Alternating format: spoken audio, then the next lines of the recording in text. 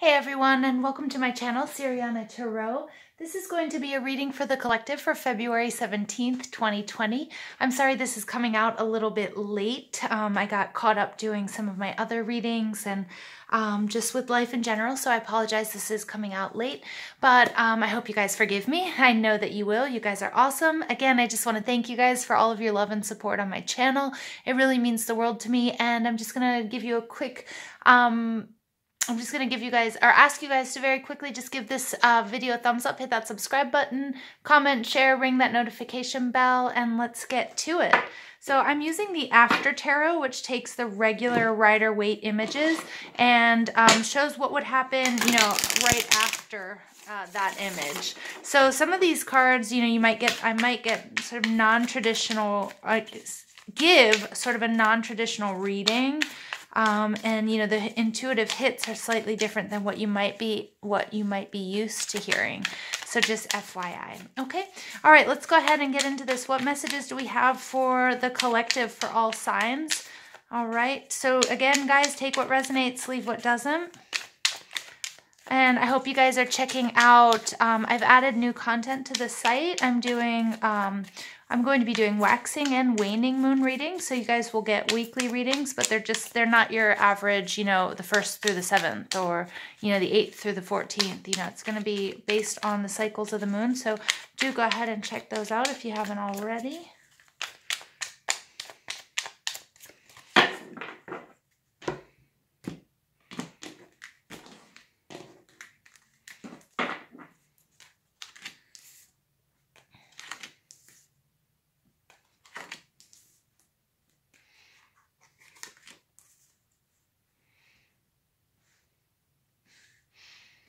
Getting an interesting read on that Nine of Cups in reverse, but let's go ahead and take a look at the overall energy.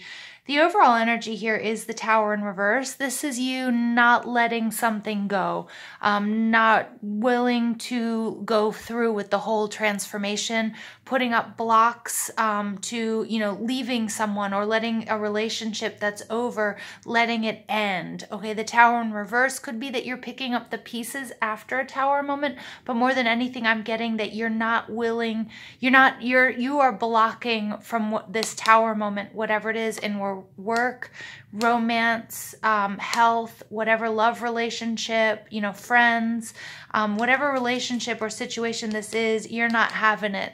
And Spirit's like, it's time to let go. It's time to let this tower fall. It wasn't healthy. It wasn't healthy for you or the other people involved. Maybe you asked for it, but now that the ball has gotten rolling and it's actually happening, you're trying to put on the brakes. Underneath that, we do have the King of Swords, Libra, Gemini, Aquarius energy in the reverse. You know, he's somebody who's very narcissistic, somebody very abusive. So for some of you, you could have been involved with a person like that. And Spirit's like, you know, let this relationship end. There may have been interference. It could have been divine interference, but it will be for your greatest good. We have the Five of Cups in reverse. This is somebody being so wrapped up in their sadness and their sorrow. It's really, you know, worried about this loss. Somebody in the background is coming down that river and they're going to be swept off, but you can't even tell because you're so focused on what you're losing. This is in reverse, so Spirit's like, let this tower fall. No matter how hard it might be, it's going to be really the best thing for you, because what is it going to bring you? This Six of Swords energy. This is you moving on to a bigger, better, more peaceful, more serene, a better life, a better place, a better job. For some of you, that King of Swords is somebody that you're involved with in a relationship. It could be a paternal. It doesn't have to be a male energy, though. Remember, it's just energies. It's not male or female. Or it could also be a boss. Okay, or it could be a partner of some kind or somebody who's just sort of gotten mean. The King of Swords is in an abusive, verbally and or physically abusive energy. So interestingly, your first card out is this Nine of Cups energy. In the After Tarot, you can see that he's bringing, you know, he's being brought this huge feast. But this is showing up in the reverse. And I feel like whatever you wished for, again, I think you kind of wanted this tower to fall. And now that it's falling, you're trying to put on the brakes. Whatever you ordered, this waiter, right? This person is bringing it to him and he's kind of like picking through it like, ugh, but I didn't want these kinds of potatoes, or, oh, I don't eat meat, or, you know, and I feel like, you know, this is a real necessity, like really, really important that you guys be careful what you wish for. Okay. Now I think also what you wish for and what is for your highest good is that this tower falls. Spirit is telling me that very loud and clear, that this tower needs to fall. This situation needs to come to an end, okay? And it's something that you may have wished for or manifested, and right now I feel like you're backpedaling, and now that it's happening, either you can't believe it or you're like, I didn't want it like this, but Spirit's saying, oh, it's so good for you. This, you know, once you let this tower fall, okay, that, you know, you're going to see that things are going to fall in place. You're going to deal much better than you think you can with these changes. That's what the Wheel of Fortune card is telling us, okay? So again, I do get that be careful what you wish for, but more than anything, I feel like whatever you're getting right now is something that you thought you wanted. Spirit agreed and they're bringing it to you, and you're just sort of backpedaling, and Spirit's like, let it happen. This is the best case scenario. It might not feel good right now. It might make you nervous. It might trigger some feelings of fear and anxiety. It might be unpleasant with this King of Swords in reverse. There might be arguing. There might be a lot of tension. Okay, but ultimately it's going to, you know, the wheel is going to turn in your favor, and this is the best thing for you. We do have the Queen of Cups in reverse. The Queen of Cups is Cancer, Scorpio, Pisces energy. She has this amazing cup. She's somebody who's been through really, really hard times. She's holding on to this cup, which is everything that's dear to her: her family, her children, her pets, her home, her job, her sense of security, her balance, her reputation, everything, right? But what's going on is when she's in the reverse, all of these emotions and all of this balance is coming out. So it could be that this is going to be very emotional, but more than anything, I'm getting with that King of Swords energy, this Libra, Gemini, Aquarius energy, or Cancer, Scorpio, Pisces that you might be dealing with. They're going to be also pulling out all the stops. And it's a really, really telling you to be careful about emotional manipulation. This is somebody who's unbalanced. This is their masculine and feminine sides are completely turned upside down. Again, you might feel like this is you. You might be reacting to a situation that you were manifesting, and you're like, whoa, why am I reacting like this? I feel like some of you are even thinking and even have said to yourself, like, this isn't me. Sometimes you say things or you're reacting in a way that you say, oh, I would never do this. This is not who I am. You know, and we've all been there. But for a large majority of you, it's the person or the situation that you're dealing with. And Spirit's saying they're going to turn on the waterworks. They're going to go into that they're going to be very jealous. They're not going to want to let you go. I feel like they're really holding on to you for dear life. They don't want you to leave them or the situation or the job. And you have to really watch out for that. You have to really watch out for the things that they're saying. Spirit's also kind of telling me to tell you to ignore that. Try to see above that. Try to see the bigger picture. Then we have the Justice card in reverse, which is Libra energy. This Justice card, again, look, this could be some sort of something that I feel like the other person is saying this isn't fair. Some of you might be at work, and it might be a coworker or somebody that you thought was a friend, and you guys were both up for the same promotion and you got it, and now you're kind of wishing that you didn't, but it is ultimately the best for you, and this person is just laying it on thick, the emotional manipulation, and they're really coming into this victim mentality that you were chosen because they like you better or because you're prettier. I feel like they're even saying things behind your back, might even be slandering your name, saying things that you got this job because you're sleeping with the boss, or, you know, you do special favors or something like that. And if it's not in a work situation, you guys, I'm really getting that hit that also if it's a separation between you and a romantic partner, that they're going to be telling you things like, oh, you were cheating on me. There's a lot of gaslighting going on, or they're just sort of starting to invent that, you know, you've been sleeping with so-and-so, or they always knew it. But just just sort of making up all of these lies and trying to make you feel really, really bad. Spirit is saying, though, with this 10, with this Wheel of Fortune card, with this energy, that it's really the best thing for you. You're going to have to wade through these murky waters. It's not going to be easy.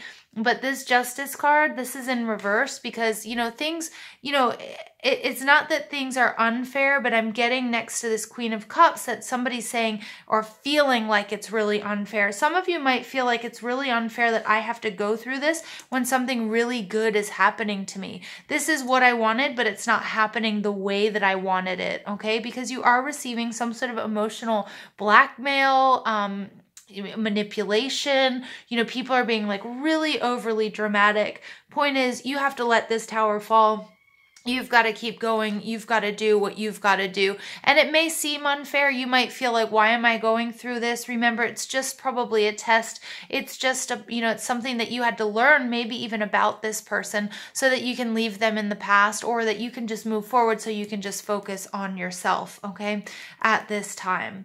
I'm going to pull additional messages from Spirit for the collective, February 17th, 2020.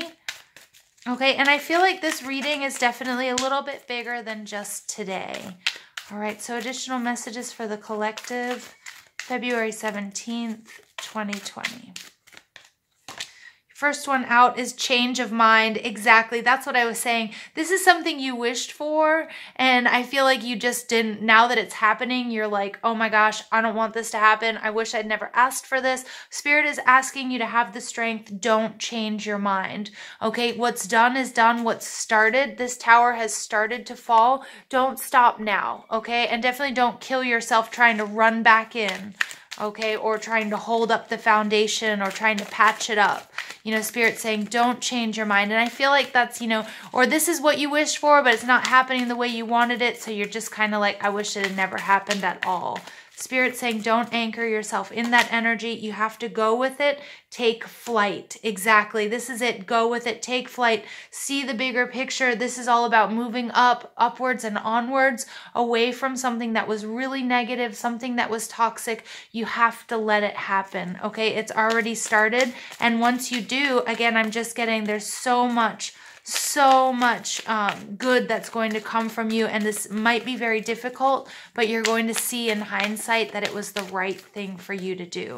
Okay, and then finally here we have immunity. I love this. For some of you, you guys might be involved in a court case. I'm getting that some of you guys, you know, with justice in reverse and immunity, I'm getting like somebody testifying. You may have been offered immunity, or somebody was offered immunity for their testimony, and you're feeling like this is not fair. You know, they deserve to be punished for their crimes, or somebody is saying that of you, okay? But this immunity card, Spirit is really coming out with it and saying, you know what? You guys are going to be okay. I've got your back. It doesn't feel like it right now. I know you want to backpedal. I know this tower coming down is terrifying, but you know what, you guys? You're going to be just fine, okay? You're going to be just fine. I'm going to actually pull a Queen of the Moon Oracle for you, just for additional messages for the collective, February 17th, 2020. It's the first time I'm using these in one of these readings here on YouTube. Let's go ahead and see what additional messages we have for the collective. Sun, Moon, Rising, and Venus. You know, I'm on autopilot apparently. Additional messages for the collective, February 17th, 2020. Okay, we get self-reflection, number 17. All right, waning gibbous. All right, we might still be in waning gibbous as I'm speaking. It might be right now, but you can, I'll double check and see. Or we might have just moved past that. Okay, and then we have attraction. We have the supermoon. We have number 44. This is a master number. Okay, so the self-reflection card, I feel like this is you doing a lot of that shadow work. When we are in the waning gibbous stage, or when we're in that fourth quarter moon phase, right after the full moon, it's a great time to do the shadow work. And Spirit is really asking you to do that.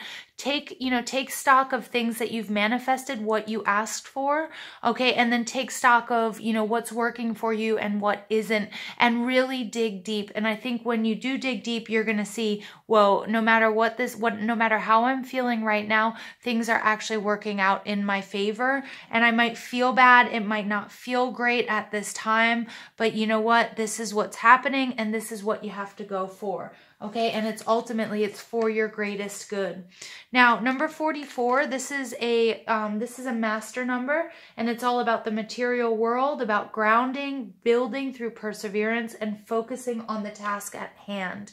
And this is all about attraction, the supermoon. So again, I feel like this is something that you guys have manifested. Spirit is asking you to persevere. It has something to do with your material world as well. It could be with, I feel like for a lot of you, it's going to resonate with your job, something going on at work, or with a nasty boss or a nasty coworker or something like that. For others of you, it's going to be in a relationship, and it may have been a long-term relationship that you now have to sort of, split up your assets and that sort of thing.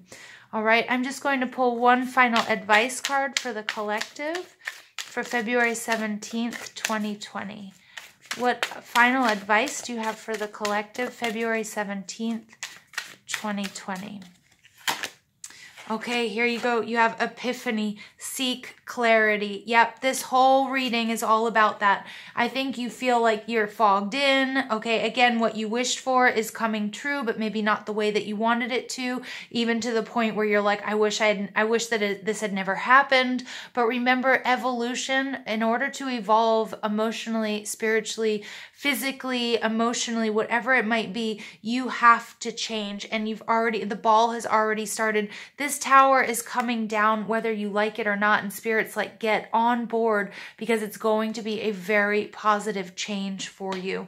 Okay, you are going to feel like things are unfair. I feel like some people are saying that, you're not being fair, or this situation is, is unfairly weighted in your favor, but Spirit's like, don't change your mind. Okay, you've got to see the big picture. This is an up-leveling. This is something that's really good for you, and no matter what people are saying, no matter what people are doing, you've got immunity. For some of you, this is going to resonate exactly with some sort of trial, something having to do with the justice system, and somebody was offered immunity. You might feel like that wasn't fair. It's really time, to do that shadow work, get the big picture. You are attracting this. This is something you're manifesting. So try to see things as clearly as possible. You are going to have an epiphany, that aha moment that's going to, help you feel like, okay, all of this happened for a reason and for my highest good. Trust me on that, you guys. All right, I love you so much. Thank you for all of your patience. I hope you enjoyed this reading. Please don't forget to give this a thumbs up, hit that subscribe button, comment, share, ring that notification bell. But most of all, I just want to thank you guys for listening, and I hope you have an absolutely beautiful day.